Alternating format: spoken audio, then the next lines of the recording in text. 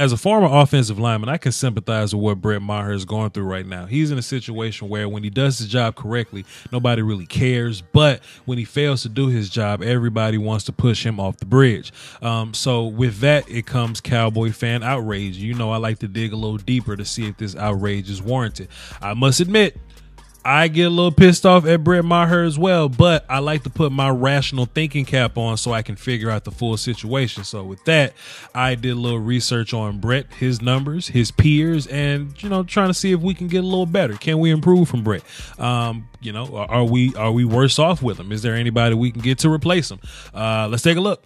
First thing I did was I pulled up Brett Maher's stats, and last year he was 29 for 36, which ended up being 80%. Now, looking at the number 29 of 36, okay, he only missed 7 kicks, you know, out of 16, 18 games, you know, only missing 7 kicks. That can't be terrible, right? When you look at 80%, you know, we look at what we want an ideal situation of a kicker to be. We just coming off of that drug called Dan Bailey, that one drug that doesn't miss, that one drug that has us in the 90s. So we see Cowboy fans nowadays saying, yo, we might be better off going with Dan Bailey, but Dan Bailey isn't doing that much better than Brett Maher. He's actually worse. He's a 75%. Now, he missed 7 kicks as well, but it's all about the percentage. Maybe if Dan Bailey kicked more kicks, he would miss more kicks, right? Plus, if you Google Dan Bailey right now, I want everybody to do it. Just Google Dan Bailey. The first thing you're going to see is Dan Bailey had a rough day of practice. It's just interesting that Brett actually beat this man in camp head up, but everybody wants to bring Dan Bailey back. I got a couple more Dan Bailey points, but let's move on and take a look at this. I even saw some people say Cody Parkey, he's a free agent. What about him? Can we sign Cody Parkey? In case you ain't know, Cody Parkey was the kicker for the Bears that missed 4 kicks in the game versus the Lions, and I think 3 of those were off the uprights. Then he continued to miss another kick in the playoffs, which was very important, versus the Eagles, and that kick went off the uprights, and I think Bears fans successfully ran him out of town. 2 other names that I've been seeing are Sebastian Janikowski and Matt Bryant, 2 kickers that can kick. However, I think they're older and they just don't want to kick anymore. Matt Bryant's been a free agent for a while. I think if he wanted to kick, he would be with a team, and I think Janikowski would rather play left tackle these days. And he might be another guy that just doesn't want to sign with a team. So that's 2 less options that we have there. So I wanted to take a look at a few stats. I pulled up all the kicking numbers for the 32 kickers in the National Football League in an attempt to find Brett Maher, and I labeled that thing by percentage. This is regular field goal percentage right here, total field goal percentage. And what I saw was Brett Maher was ranked 25th at 80%. Now, it's crazy. You can go 29 for 36, which ain't terrible. And you can go 80.6%, which is passing the test, and you can still be 25. What that says to me is that all the good kickers in the league are taken. You know, that's kind of like O-line stuff, right? When we talk about top tier offensive linemen, there's top tier, and then they're the guys that can play, that you wish would be better, but they can play, and then everybody else is just kind of trash. Brett Maher he's 25th, but 29 for 36 ain't the worst thing in the world. Let's take a look at what his extra point percentage was, which is different. There's extra points and then there's field goals. And I take a look at it, and Brett Maher is top 10 as an extra point guy, which is interesting again, that 32 of 33 can get you ranked number 9. You know what I mean? It doesn't give you a lot of room to miss field goals when we're talking about the best kickers in the game. So if you get, what's the percentage? 97. If you get 97% in extra points, you get 80% field goals, then you just kind of got to work on fixing the field goals and just keep your kicker, right? So what I did then, I went back to field goals, and I went back way the hell down to 25. And I wanted to break it down. Let me move my remote out the way. Here we go. Brett Maher. I wanted to look exactly what he's missing. So kickers don't kick a lot from the 20 or whatever, but 20 to 29 he was perfect. Cool. 30 to 39 he missed 2 out of 8. Cool, I'll give you that. 7 of 11 from 40 to 49.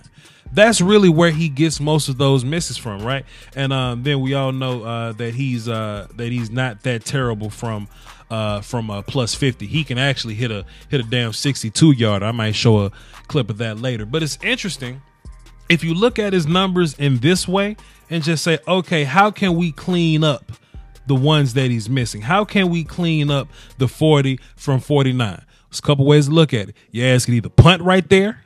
You know what I'm saying? You could either punt right there or just go for it. You know what I mean? If you take away these handful of misses that he has in a 40 to 49, then Brett Maher is a much better kicker, missing one here and missing two there. So that's what we got to work on. And listen, man, I know somebody in the chat box is going to get ignorant. They're going to watch half the video. They're not going to listen to the whole message. They're going to say, yo, Voch defending Brett Maher. I'm not defending Brett Maher because he needs to make those kicks. This is just another situation of, okay, cool. How the hell would you fix this? You know what I mean?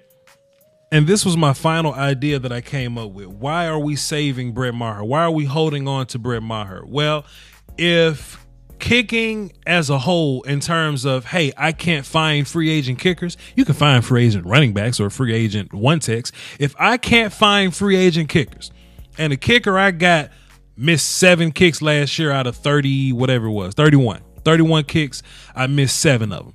And I could possibly get better than that next year. And he's only making a little bit over $500,000.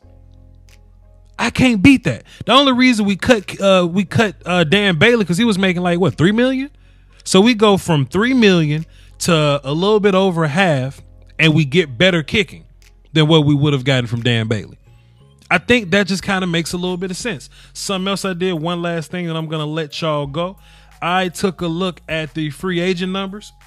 I ain't know this, but damn, we can't even sign Dan Bailey because the Vikings done signed him back. And like I said, if you type in Dan Bailey, the first thing you're gonna see is Dan Bailey had a rough day of practice, which is hilarious.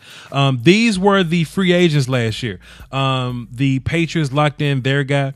The Jets went to go get Catwoman, and these are the rest of the free agents that you're stuck with. You got your 40-year-olds. You got whack ass Cody Parkey, I don't even know Santos. Old ass Nugent, who's just as good or bad as Maher would be, and then you just kind of got the rest of the guys there.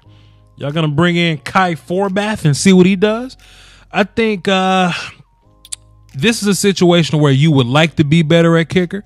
You would want to be better at kicker. I just don't think there's anything we can do this year to get better at kicker. We just got to take Brett's experience points and put them all in awareness and accuracy and hope his overall goes up. All right. I didn't want to hold y'all too long, man. Just wanted to put a little bit of research. Something I do think is interesting. If y'all are listening to me at this point, everybody keep an eye on the comment section and watch all these angry Brett Maher people come to the comments and be like, Voch, why are you defending Brett Maher? Brett Maher is trash. I'm not. What the hell else you want us to do? I'm gonna roll all these little ads or whatever. Shouts out to the Patreon, the merch gang, and the affordablesticks.com. Salute to them. Go get you a fire stick. Until then, peace, y'all. My cable bill was way too high. I reached out to affordablesticks.com. They sent me a fire stick, plugged that thing into the HDMI. Now I get unlimited shows, movies, and live TV. I'm a huge sports fan, so I love League Pass, Sunday Ticket, and I get the pay-per-view fights for free. That's something for the whole family. You can buy a fire stick for every TV in the house and still spend less money than you would on cable. That's affordablesticks.com. There's a link in my description. You should go click it. Cut the cord, man. The YouTube Illuminati is taking money away from your favorite content creators, and people often ask the best way to support the channel directly. I tell them that's subscribing to my Patreon. Just $1 a month would increase production and the frequency of uploads. Basically, that means more content for you. For less than a bag of almond M&Ms, you can support the channel, call dibs on requests for future videos, and you can have access to Patreon exclusive material like my throwback film sessions. That's patreon.com/Voch Lombardi. I appreciate the support. Doski Woski. Salute.